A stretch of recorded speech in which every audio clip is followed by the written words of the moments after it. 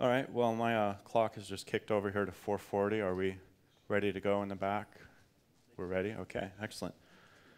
Well, thank you very much for coming, everybody. We're going to talk about performance tuning a cloud application. And like I mentioned earlier, if you weren't in the room a little earlier, we have the QR code here. Publication is posted on slideshare.net, so you don't have to scribble notes or take pictures unless you really want to. You're certainly welcome to. It's already posted up on SlideShare, so you can take a look at the presentation there and refer back to it later. Today's agenda, I'm going to talk a little bit about Symantec, what we're doing at Symantec with the Cloud Platform Engineering team. We have a really cool division that started up about 1.5 years ago. We're going to talk about key value as a service. And the key value as a service is the pesky application that brought up this presentation for us. It's a service we deployed within Symantec's Cloud Platform Engineering team. We're going to talk a little bit about how it's architected and how it works. Has a significant impact on how you do performance tuning. We'll talk about the problem that arose when we did the performance testing, when we went from a bare metal environment to a virtualized environment. We'll talk about how we went about resolving the problem and some general performance tuning recommendations. Summarize, take a break. Those of you that are interested in some additional performance tuning and specific detail about OpenStack performance tuning, right after this in the same room, I have two of my coworkers, Raj and Gabe, that'll be here, that'll be doing a presentation on OpenStack performance tuning for large enterprise sort of deployments. So that's a good opportunity to learn some more additional performance tuning. About Symantec. Symantec's Cloud Platform Engineering team was formed officially less than a year ago. Unofficially, it was formed about 18 months ago, right after the Portland Summit. I was one of the original team members that was on a proof of concept to determine if OpenStack was a viable product and a viable platform solution to do an IaaS build. And we're in the process of starting from a relatively small seed. We kind of started in a couple of different growth spurts. We started originally with a 56-node cluster of OpenStack environment that I built. We grew that to a 200 and some node cluster, and then we kind of quickly started scaling from there. Today, we're just about to go live with just short of a couple thousand nodes. And ultimately, we're looking to scale to somewhere in the tens of thousands of nodes. So we have a pretty big challenge ahead of us in terms of performance, since there's a large scale that we're looking forward to. Small changes that we make now, 5% performance here, 10% performance there, will have a long-term and lasting effect on the environment for us. So it's critical to us that we do some good performance tuning of the environment. One of the things that I really enjoy about the new team that I'm in with the Cloud Platform Engineering is we have some really cool open source technologies we're playing with. This is just a summary of sort of the big names, right? So OpenStack, Hadoop, Storm, Cassandra, MagnetoDB, Puppet, Salt. There's all kinds of things we're playing with. And we've developed a really strong commitment to providing back to the open source community. We have a number of team members that have been contributing back to the OpenStack environment and to some of the other projects. We have a couple of team members that have their own standalone open source projects like Range++, which is a classification system that's a really interesting product. Am I accidentally forwarding? Yes. Myself, I started in computers in the Marine Corps. I started with mainframes. I started with mainframes that were 15 years old in the early 90s, so my computing technology goes way back in the era of mainframes. I left the Marine Corps relatively quickly, went into the corporate world, and I've done a lot of things from Unix, Linux systems administration, network architecture, security, stuff like that. Those are all good backgrounds for me in terms of an infrastructure architect for a cloud platform today within CPE. Moving on, we're going to talk about the key value as a service. We are using a solution that's an OpenStack project called MagnetoDB. MagnetoDB, it's a key value store, has an OpenStack REST API, as well as an AWS DynamoDB compatibility layer. Originally, it was conceived as a DynamoDB-like key value store solution, and it's quickly grown from there, and it was designed from its inception to be part of and embraced by OpenStack. It uses a pluggable backend storage, so you can tune the performance metrics and how you store data and the performance in terms of your CAP theorem that you get out of your platform, depending on what kind of different database solution you use as the backend driver. They're considering integration with Trove, with the OpenStack Trove project, which is one of their integration points with OpenStack, as well as non-integrated Trove environments. So you don't have to integrate with Trove if you don't want to. Essentially, it's a composite service. It's made up of the front-end APIs. It's made up of the Cassandra backend. In this case, is the solution that we're using for the key value store solution. And then some of the other additional solutions that are used that integrate tightly with OpenStack, Keystone for authentication, uses a messaging bus. RabbitMQ is obviously one of the more popular ones used in OpenStack. It doesn't have to be. You can use Cupid or ZeroMQ. And the messaging bus does not necessarily have to be your OpenStack messaging bus. You can keep those separate if it makes sense for your application and your environment. And then obviously, since it's got an API front-end solution, it's HTTP, HTTPS REST service, you're going to need to load balance it. My presentation is eager to move me along here. I guess I'm boring my own presentation. So you need some load balancing capabilities, either hardware or HA proxy or a solution to that effect. MagnetoDB specifically, in the API services, you have a data API, you can have a streaming API, you have a monitoring API, which is interesting because you can hook that into Ceilometer if you'd like. You can inject MagnetoDB information via Ceilometer into your Ceilometer infrastructure and use it from that point of integration, or you can just inject it into your RabbitMQ bus and something else can deal with it. It's up to you how you want to do that integration. And obviously the DynamoDB API that goes along with that. The Keystone and notifications integration, the notifications integration is part of that monitoring API solution. And the MagnetoDB database driver, and like I mentioned before, Cassandra is the solution that we're using. When you pull that together, you get something kind of like failure to use slides appropriately. And you get something like the VIP ports, the proxy service, load balances, to your MagnetoDB API services, whether you have your straight API for your data or you have your streaming API service. So you have a very traditional REST API solution architecture. Looking at Cassandra, some of you may not know what Cassandra is. I didn't know what Cassandra was until I started working on this project. I was very fascinated to learn about some of the aspects of Cassandra in relation to some of the other database store, and this NoSQL database store solutions. In this case, we're using it as a key value store. It's a very massively scalable system. I don't know if you've heard the Google 1 million queries per second project. They did that with Cassandra. They proved out Cassandra in a virtualized environment with 1 million queries, concurrent queries per second. It's a pretty big scale. It's very highly available. There's no single point of failure. There's no masters. There's no active masters. There are no controllers. There's simply a Cassandra node, and it communicates with other Cassandra nodes via a gossip protocol, kind of like a little old biddy sitting on the fence gossiping about her neighbors. You learn about everything in the neighborhood that way. And that's what Cassandra uses as its protocol to communicate and learn about other Cassandra nodes. And if one goes down, it communicates that via the gossip protocol. Some of the cool things, it's got tunable consistency within terms of the CAP theorem. Depending on what you'd like to do with it, you can kind of tweak and tune how you want it to behave and your performance characteristics that you need for your application. Uses a ring topology, and it has very predictable high performance and fault tolerance. You scale linearly, you just add new nodes, and you get linear scale. And that was proven out again with the Google test with a million node count. I believe it was about 200 and some servers that they used within that test to get to 1 million queries per second. So that gives you kind of a baseline of what you would like to need for that. Yes? Just one quick question. So we are talking about deployed Cassandra as a kind of service based on OpenStack? Indirectly, yes. And we can discuss that a little bit further in the QA session at the end. If you have some more specific questions about that, we can talk about it.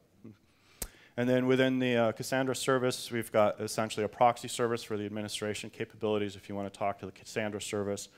And then you have your Cassandra nodes. And this is where we have this gossip and protocol and replication in the center that just talks out to all the different nodes as you scale them up.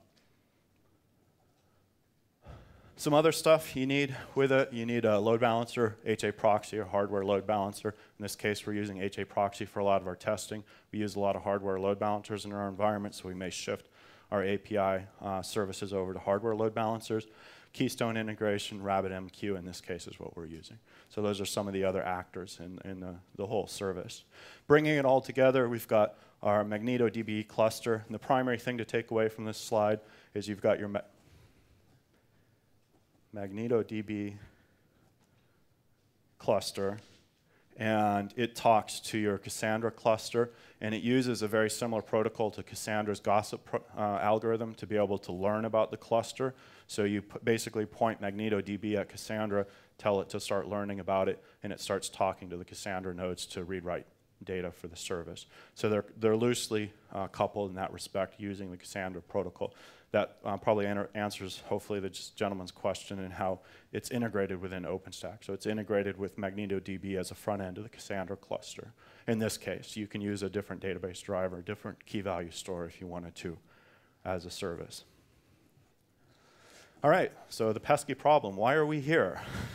What did we come up against that we needed to solve? In this case, we initially deployed our key value service on bare metal, and we were testing and learning how to operate it. We were writing code in conjunction with some of the other open source community members that have fostered the MagnetoDB project. And as we learned, as we tested everything, we started layering together the service, putting our MagnetoDB API services on the same physical nodes as the Cassandra data storage nodes. Some cases, most people wouldn't do that because you want to keep your services separated. In this case, we found that the MagnetoDB was very CPU hungry, CPU intensive, and the way we drove Cassandra was very disk I/O intensive. So they were very complementary services that didn't impact each other too terribly much on the same node. So that allowed us to use less hardware and use them more efficiently from a bare metal perspective. And we did, Cassandra is directly managing the disk via JBOD, which is good because Cassandra is very good at that. It's one of the things it's good at. I bring that up for a specific point you'll see in a moment. And from that, our KVAS team, they sort of had a performance expectation set. You know, this is how our KVAS should perform. And when we moved it to OpenStack, a fairly untuned OpenStack Nova environment, we ran into some issues. One of the primary problems was our OpenStack nodes ephemeral disks were RAID 10, not an uncommon configuration. And we were using SDN layers with OpenContrail, which introduced some additional dependencies and performance caps as well.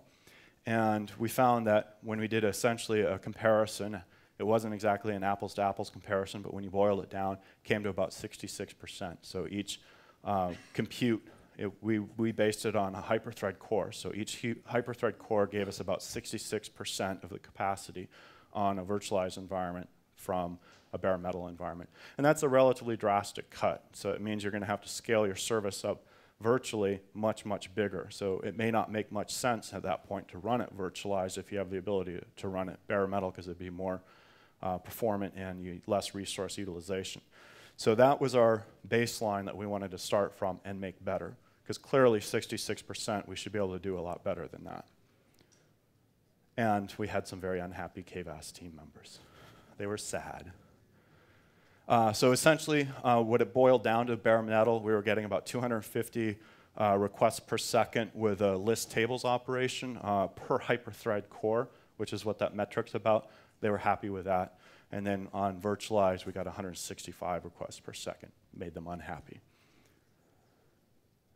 And so our goal, we wanted to deploy the KVAS service in a virtualized environment because we wanted to obtain some of the benefits of the, flexibility, auto-scaling, all of those solutions to allow us to use a single control plane to manage it with an OpenStack integration that it was essentially designed to be run from. We wanted to also have the ability to provide tenant-managed KVAS solutions as a possibility in the future. We wanted that to be well-tuned so a tenant could deploy a KVAS, private KVAS solution for themselves, as well as our managed platform service for KVAS. And we did not consider any containerization during this testing. Containerization is a whole big topic itself. We're considering it. It's definitely something that's on the cloud platform engineering team's radar as a general solution. Whether it applies or not to this, we'll see.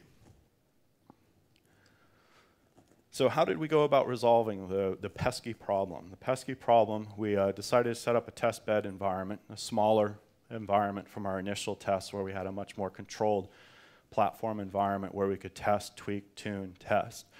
And we initially needed to set that up, provide ourselves with a baseline on the bare metal, then deploy OpenStack on top of that and deploy OpenStack Nova Compute on those nodes that we were originally running the KVAS service, and then test that implementation, and then tweak, tune, tweak, test, and go through that whole process. And as we did that, we kept three things in mind with our performance tuning. We wanted to do performance tuning of Linux OS and the hardware, so we wanted to keep that as a separate performance tuning mechanism that we could play with. KVM, the hypervisor, and the guest VMs as a separate performance tuning exercise, and then MagnetoDB and Cassandra itself, because those each have their own performance tuning mechanisms. Some of the tools that we used, there's an enormous amount of tooling out there you can use for performance testing. The biggest thing to take away from this is MagnetoDB Test Bench is a specific test bench tool that was written by the MagnetoDB team that exercises MagnetoDB very well. And that's sort of our baseline tool that gives us the thumbs up or thumbs down whether ultimately things are good. We can tune things in the Linux layer that make Linux go really fast, but if it provides contention to what's actually happening with the application stack, it may actually hurt the performance of the application overall. So the final test, whether any of the performance testing that we've done is proofed via the MagnetoDB test bench. Obviously, there's any number of other tools here. My favorite is DD, and a lot of people say, really, DD? I'm like, DD rocks. It's a really good test tool if you want to exercise disk I/O. It's good. It's old school, but it works really well. So there's a lot of different stuff there. There's specifically a Cassandra stress tool, so if you wanted to stress your Cassandra environment independent of the entire MagnetoDB cluster environment itself, you can do that as well. And there's some big test suites out there. Phoronix is an open source test suite that's a really good test suite. We didn't specifically run it in this case, but it's one that was on our radar as well. The test lab looked a little bit like this. We had our KVAS loaders that actually were the test loaders loading the data for us, essentially acting as our clients.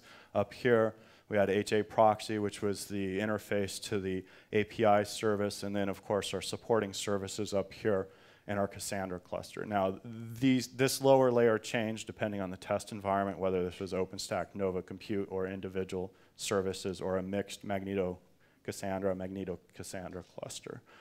On the network side, we had 20 gig LACP bonds for each of the individual nodes and an 80 gig link between the two racks that were housing the test bed environment. And MagnetoDB test bench itself, it has its own sort of unique requirements and tooling that it uses. It uses a test bench server, which drives Locust as its test bench platform, has the master, which drives the slaves, loads the test scenarios for Locust against the actual cluster, some additional tooling which allows you to collect your metrics and monitor and take a look at what's going on, collect RD tool, graphite, etc. Some pretty standard sort of test bench tools. When we pulled all of that together,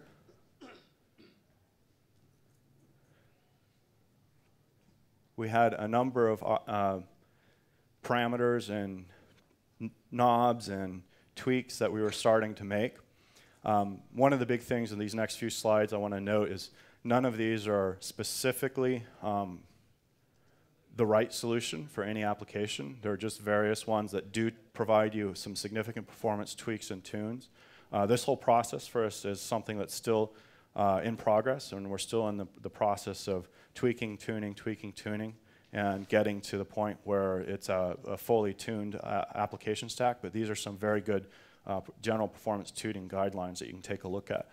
On the Linux side, you have host things that you want to look at, things like vHostNet, transparent huge pages, high-res timers. These are all elements within the Linux kernel that will make significant performance gains and impacts to your environment.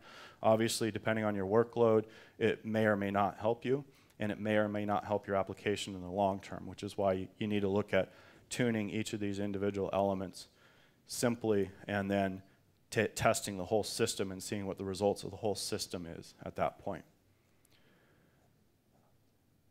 One of the big things, file system mount options, a lot of people tend to miss, although it's relatively well known if you're a good Linux sysadmin. No A-time, no dir time, rel A-time mount point options can make an enormous impact change. Also, I should note that some of these things can be bad in some certain situations, so you want to be aware of those things as well. If there are any questions, can we hold those to the end? Thank you. When we pull that together, these are just a few of the highlight metrics that you can pull out from some of these performance gains. WMEM, MEM, and RMEM buffer changes can give you almost 2 times the throughput in terms of your performance gain and capacity. Like I mentioned, no A time, no dir time, rel A time can make as much as 30% impact on your I/O workloads. vHostNet can give you a lot better latency and a lot better throughput if you're using vHostNet and the guest Linux kernel itself, assuming your guest VM is Linux-based. Obviously, paravirtualization, it's pretty well known now. You should be using paravirtualized drivers in general within your guest if you can get away with it. One thing that a lot of people tend to do is they turn on system performance gathering metrics and statistics and capabilities within the virtual machine itself. If you don't own the underlying infrastructure, you have to do that. But if you do own the underlying infrastructure, don't do that. Do it through your libvirt tools or your other hypervisor tools to gather your VM statistics. That'll make a pretty big impact on the performance of your platform in general. A lot of these can be taken together as composites, and turning some on will actually negatively impact others. Again, you need to be aware of that when you're doing your performance and doing your iterative tests. On the KVM Nova Compute side, there are a number of things you should do. Transparent huge pages. It actually is a host and a guest option. You can turn it on the host, you can turn it on the guest, or you can turn it on in both. In the terms of turning it on in both, you'll generally make a significant performance gain. SRIOV is for dedicated hardware, allows a virtual machine guest to talk directly to a NIC driver. If you really need high performance network capability, SRIOV is a good option. However, it makes your virtual machines less modular, less portable. You can't move them off the hardware as easily because they're tied directly to the hardware, or at least your aggregates need to have the same hardware profile for you to be able to migrate guests if you need to do that. If you're in the environment where you're fostering cattle and you don't care if you lose a few cattle here and there, it's probably less of an issue having migration capabilities and portability of your virtual machines. When we start taking a look at some of these, another big one a lot of people have started getting into is KVM uses generally QCOW2 or RAW virtual machine guest types, file system type. QCOW2 RAW are your better options for performance than emulated. And so you can get a significant amount of performance gain out of QCOW2 with some of the newer features in KVM's QCOW2. And they've just recently, in the last year or so, have started making significant strides in making QCOW2 almost as good as a raw image for a virtual machine. So they're getting very close in terms of parity of performance.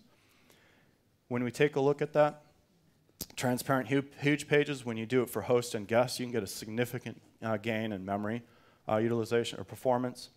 Multi-queue VirtIO net, that's an interesting new solution. I don't think it's hit mainline in KVM yet, but it's a patch that you can apply, and that can give you a pretty darn good gain in your performance of your network environment underneath the hood. If you need to really drive some better performance, you might consider taking a look at this individual patch and consider it as a solution. Async I/O, if you set your async I/O to native, you can get a pretty good gain in transactions per minute throughput. Pre-allocate metadata, that's a significant gain for a QCOW2 image option there. it pre-allocates all the metadata for the file system, so it doesn't have to do as much work with the I/O. Should significantly help with your I/O workload environment.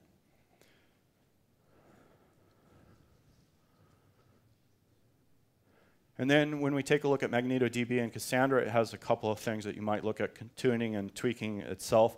VM dirty ratio and VM dirty background ratio has an impact on the cache of the workloads.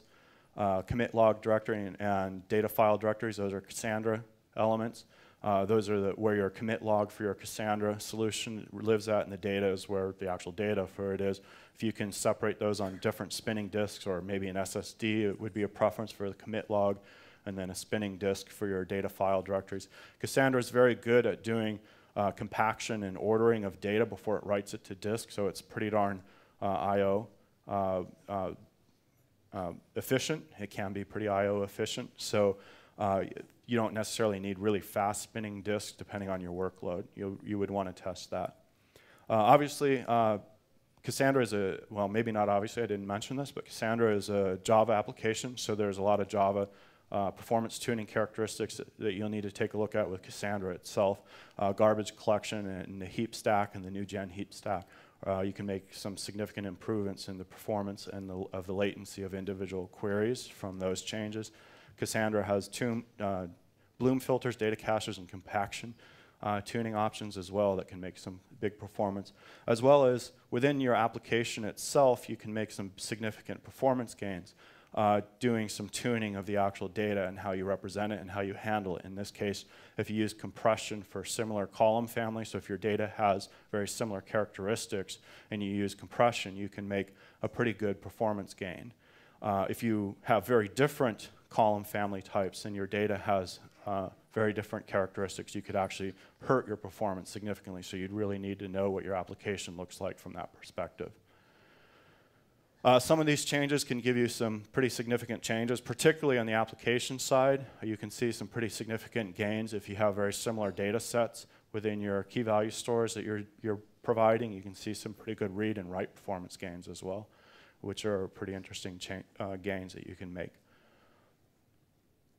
So that's kind of the bulk of the technical. If we take a look at the summary, clouds are really best composed of small modular units. Gives you the option and the ability to tune them individually from each other. Gives you the option and the ability to scale them horizontally separate from each other so you can grow the different services. Even within an application stack like our KVAS environments, the composite service of MagnetoDB and Cassandra in our case, each of those can be scaled independently. If you pull those apart in a virtualized environment, you can scale your Cassandra store solution, you can scale your MagnetoDB API interface to that solution.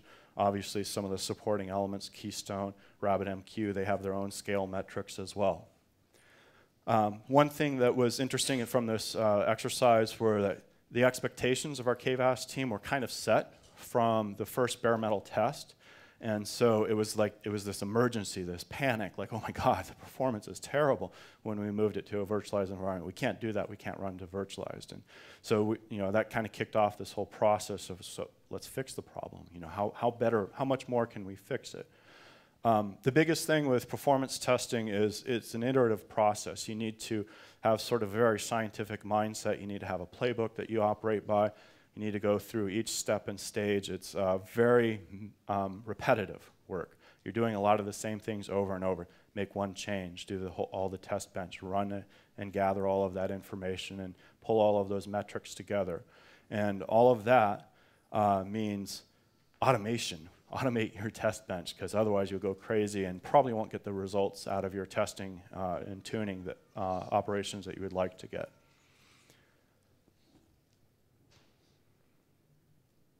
Did we advance automatically again? Yes, we did. So going back to that test, tune, test, when you make changes, you want to test the individual component that you're making the changes to, as well as test the overall performance characteristics that you're getting from that with the actual application itself. Like I said earlier in the presentation, if you make changes in one area, it may have a negative impact, even though it shows a performance gain at the Linux kernel level, CPU. If CPU is not the right solve that you're going for, it may not actually give you any performance gain, or it may actually hurt your application in the long run if it's not appropriate for the application itself. And like I said, automation is absolutely critical to this. If you can't automate your test bench environment, your QA people will be unhappy, your test people will be unhappy, your ops people will be unhappy, and you just won't get the performance gains that you're looking for. It is still absolutely a worthy investment, and virtualization is definitely an area where there are a lot of very complex moving parts and pieces that you need to consider tweaking and tuning and understanding each of those layers, and how each of those changes you make affects the entire system is critical. It's not just your Linux kernel guys that need to be involved. It's not just your KVM virtualization guys that need to be involved. It needs to be someone that can either span all of those disciplines or bring those guys all together and gals together as a team, get them working together so we're doing the right solve at the right places. And again, this is one of those basic tenets of cloud that seems to keep surfacing in so many presentations, is you really need to know your application workload and your application characteristics and what you're trying to solve for to be able to do that. I'm not pushing anything. I swear to this. This thing has a mind of its own. We don't have total numbers, unfortunately, to share with you. Like I said, it's a work in process where our teams are actually this week still working through the iterative process and going through that tweak, tune process. But as you saw from the original 66% of performance, we have a ways that we can go in terms of making things better. Absolutely. So that's what I've got that I have for you folks. Any of you have questions now? I think we had a gentleman back here who had a question. Yes? I was just wondering what the base OS was that you were using on the hypervisors there. I'm sorry, say that again? What the base OS was? Yes. So the question was, what was the base operating system we used on the hypervisors? In this case, Ubuntu 12.04. Yeah, with KVM. I think I inferred that indirectly, but just to clear up, using KVM as our hypervisor. Yeah. Any other questions? Yes, sir. How close to the bare metal performance have you managed to bring it down? Watch this space. We don't know yet. Okay.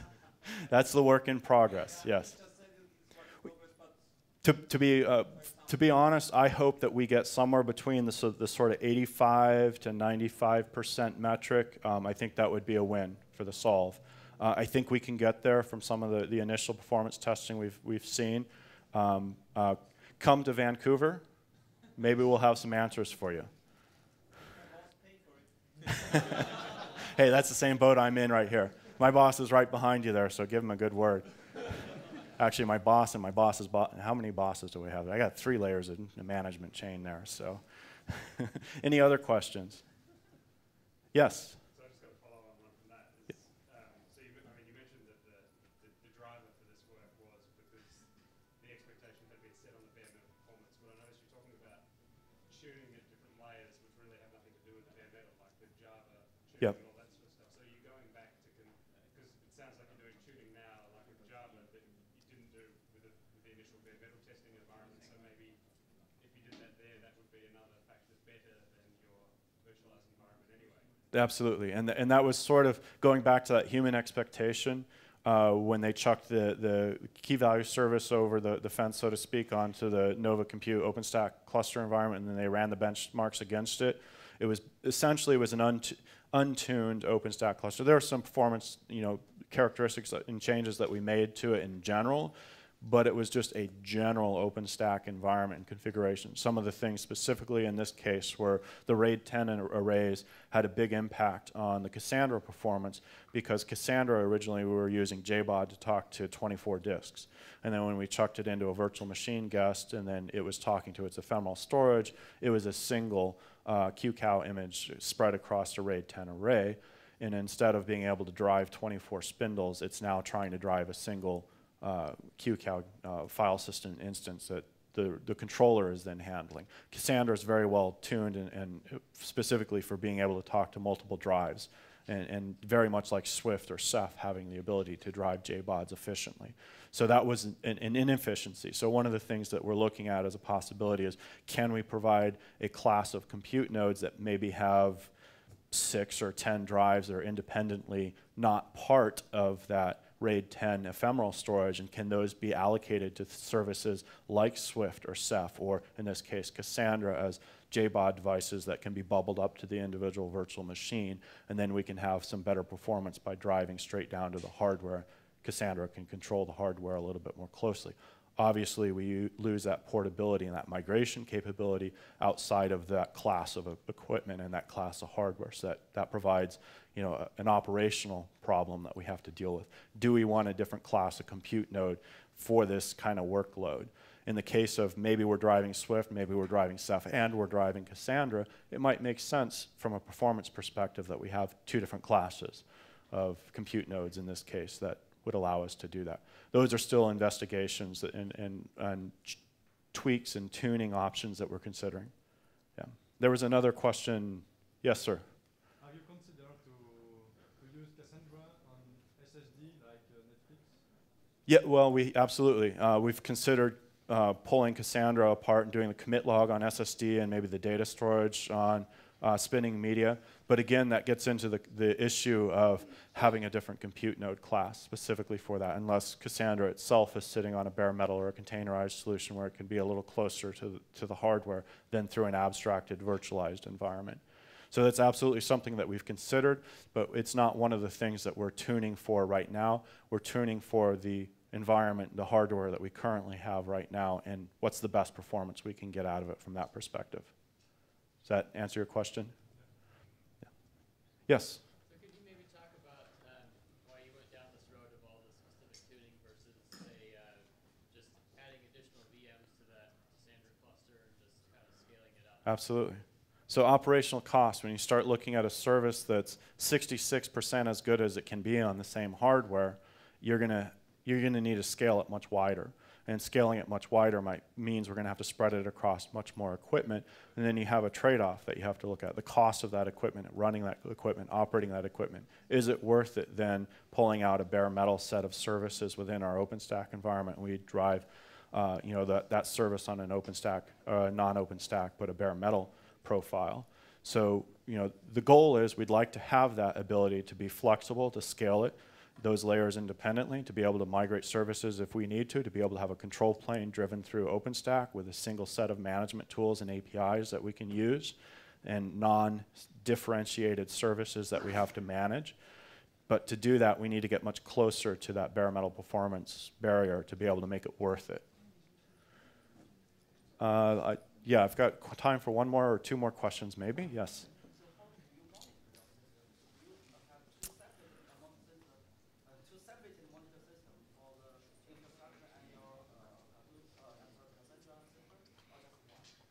In the case of doing the testing and the benchmarking, that's embedded within the MagnetoDB test bench solution itself. It uses collectd, and it collects all the information through RRD files and propagates that up through a graphic console. That's part of the actual test bench, which is our final measure of good or bad in terms of the tuning of the different layers that we do. So from the actual performance monitoring that we do within the test bench is different than what we do from an operational aspect. We have different tooling and solutions that we use from an operational aspect and what we use within a test bench environment. Does that answer your question? Yeah. Last question here. Yes. Absolutely. So the question was for the tuning, we didn't mention O-profile, and there's actually dozens of things I didn't mention here in terms of performance tuning. There's a lot of knobs and features and tuning options that we can make. These are a highlight of some of the options that make significant changes. Not all of the ones that make significant changes. There are, if you look into performance tuning as sort of a science and an art, it's both a science and an art. It's an overwhelming amount of things that you can change. And you look at OpenStack, there are some 3,000 different configuration parameters within an OpenStack environment, and all of those will have an impact on the infrastructure that you're running and the performance you gain out of it. So it's a very complex environment, and there's absolutely a lot of things that you can do that may tune your workload very well, better than someone else's workload. Does that answer your question?